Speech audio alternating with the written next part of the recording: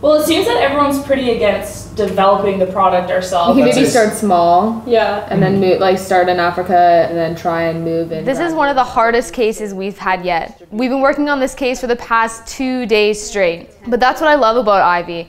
It is very challenging, especially when you have people with a lot of different perspectives, people who come up from a finance background and they're really hammering in on the numbers and making sure that the company in the case is turning a profit. And then there's people who think corporate social responsibility should be the main focus in the case. So it really takes a long time for us to be able to come to a compromise and make sure that everyone's opinions have been heard and have been taken into consideration. Ivey really attracts students from all over the world. In many different countries, many different languages. When we're in our breakout rooms, we're able to hear perspectives from different cultural backgrounds, and it really allows us to see a more holistic view of the problem and the case that we're working with.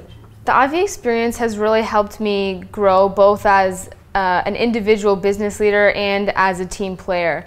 Whether it be in our breakout rooms or on 48-hour reports, just having to constantly work through challenges that teamwork presents has really helped me grow and become a better team player and be able to hear other people's opinions, understand them, and appreciate them much more than I could before I was in the program. Everything is about experiential learning, and it's a really intense workload, so you have to be prepared to jump in with 2 feet as soon as you start and take the challenge head on. Well, I'd better get back because I really want to be there when we crack this case.